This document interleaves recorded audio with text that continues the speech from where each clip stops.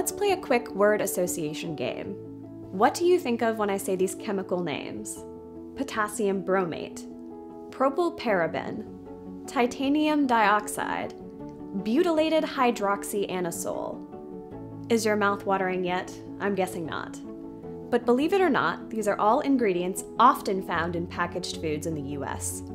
We eat food because we need it to live, but many foods contain additives that not only don't provide nutrients, but also can be bad for you, and that's perfectly legal.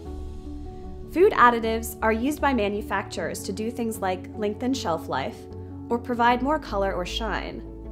Scientific studies have shown that synthetic food additives can cause harm to the immune and nervous systems, trigger changes in the body's hormonal balance, and even increase the risk of cancer.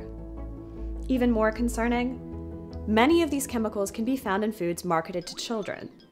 Candies, sugary breakfast cereals, and processed snacks like pizza rolls and mini bagels contain food colorants and preservatives that provide no added nutritional or functional benefits and can harm children's health.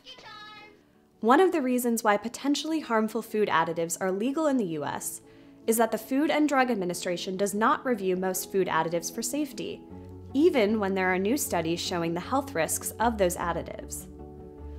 Under FDA regulations, packaged food manufacturers are even allowed to certify their own ingredients as safe without notifying the government or the public. That means many food additives that could be risky for humans to consume have basically never been meaningfully reviewed by the FDA.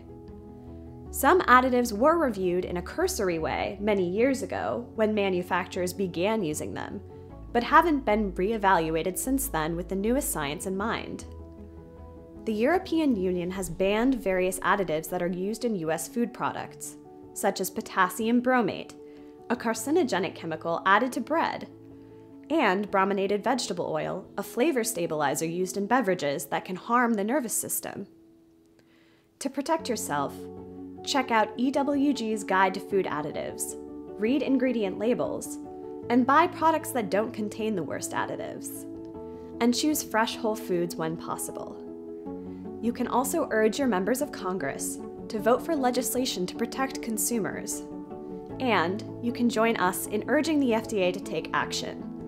Visit toxicfreefoodfda.org for more information.